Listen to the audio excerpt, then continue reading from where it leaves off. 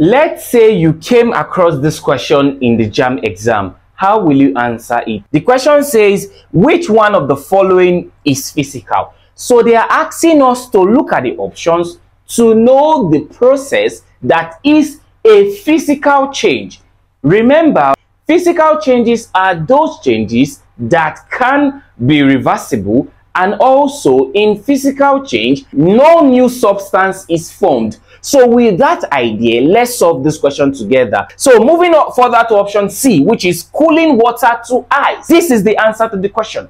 Because what's happening here is, let's say this water is hot water. So we're actually changing this hot water to become ice. And I believe you know that that ice water or that ice that have been formed can also be changed back to that hot water. Are you getting the point? So this basically is a physical change.